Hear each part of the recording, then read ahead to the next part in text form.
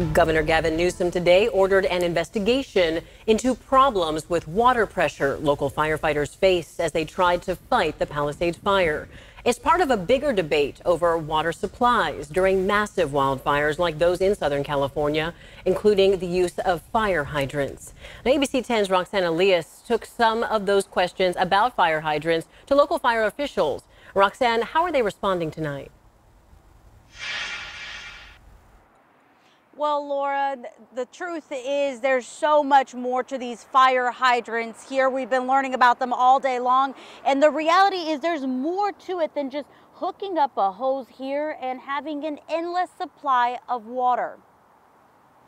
You're going to see a color change in the water. So typically it's going to come out kind of rusty brown.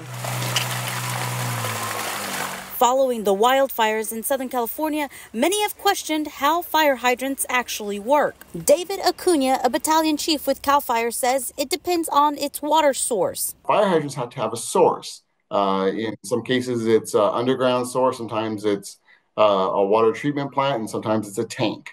My understanding is up in the Pacific Palisades area, they have tanks.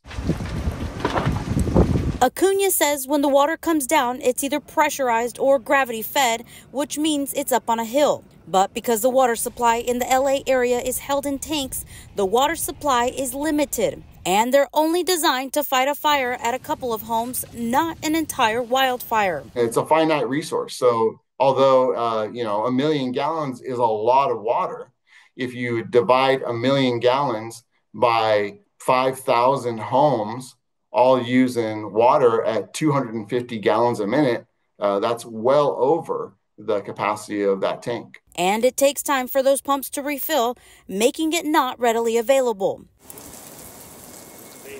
Here at home, Captain Justin Silvia with the Sacramento Fire Department says the city's water source for fire hydrants is different. Our water is pumped through all of the city resources around, all the water treatment plants. Those are what's going to start taking water from the river systems and putting it into the domestic lines for these fire hydrants. Fire hydrants are color-coded depending on how much water they can produce. Red is 500 gallons per minute or less. Orange means 101 gallons, up to 1,000 gallons per minute. Our hydrant system's very well maintained. We pretty much have endless water with our river systems and our water treatment plants that flow this water through the system. CAL FIRE says another thing to consider is a lot of these water lines were exposed when these homes burned down, making it easier for water to leak out and harder for these tanks to retain that water. I'm live in Sacramento. Roxanne Elias, ABC 10.